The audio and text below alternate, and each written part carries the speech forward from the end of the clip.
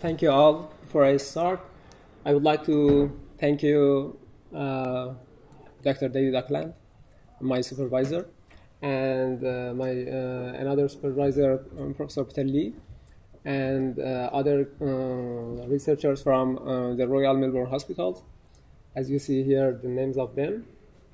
So, looking inside medical reports, there is an increasing number of people with lower limb amputations resulting from traumatic, vascular, accident, and congenital causes.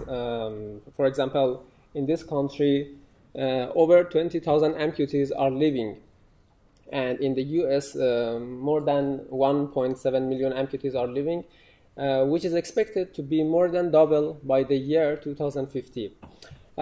This type of patients, more specific above knee amputees that I'm working on,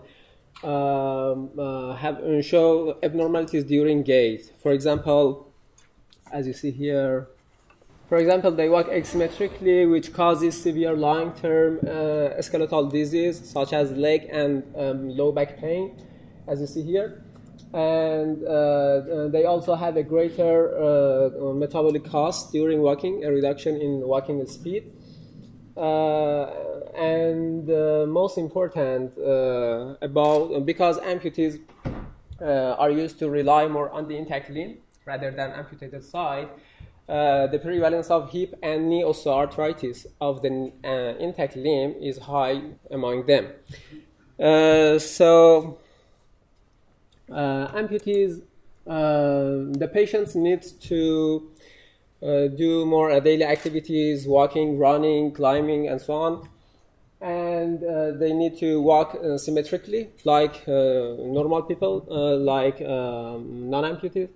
And most important, they need to prevent or delay any musculoskeletal disorders, such as knee osteoarthritis. So my overall research program is I want to understand how amputees move, which lower limb muscles they are using during walking in the absence of lost muscles, in order to improve mobility among them, or in order to design new rehabilitation program, design new assistive devices such as prosthetic and so on. To approach this aim, it is important to know how much forces each muscle of the lower limb is generating during walking from point A to point B. So in non-amputees, ankle plantar flexors are have critical role in walking, in body support, forward progression, and medial lateral balance. So in the absence of these muscles and knee muscles of one leg among amputees, either prosthetic or other intact and residual muscles must compensate the functional use of lost muscles. So the first, my question in this project is, what is individual muscle contribution to body support, forward progression, and balance control during walking among amputees? In order to answer this question, we must use computational model, because it's impossible to direct measure muscle forces during walking. Because amputees have lost some muscles, some lower limb muscles, we need to use 3D musculoskeletal model. It has two approaches. Robotic approach gives us joint kinematics, including joint angles and positions during walking from point A to point B. This approach, robotic approach, gives us how much force every joint of, for example, hip joint, knee joint, and intact joint of the lower limb muscle, lower extremity, needs to produce a specific motion.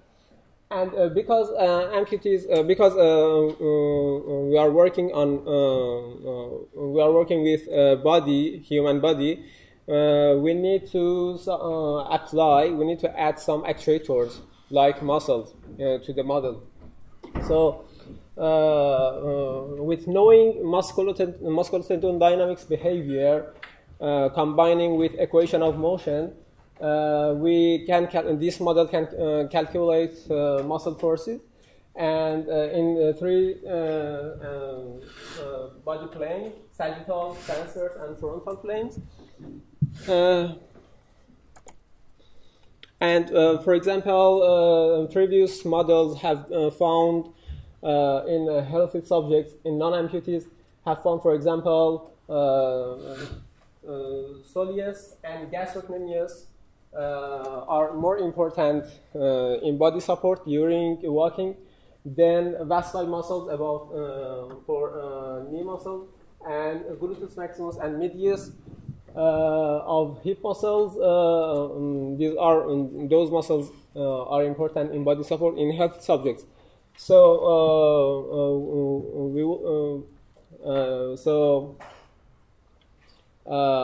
we want to know, in the absence of lost muscles in amputees, what compensatory mechanism amputees are using. After collecting data after motion capture and getting motion capture and collecting data of ground reaction forces and EMG signals and attaching prosthetic to model, we built a model in OpenSim software in sagittal and frontal plane, as you see here. And then we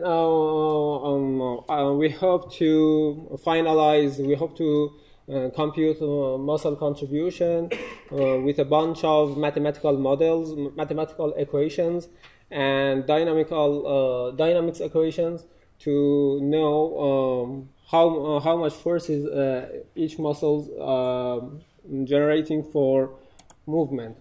And finally, to conclude, I desire to improve rehabilitation programs about amputees and design new assistive devices, and then making better overall mobility. Thank you.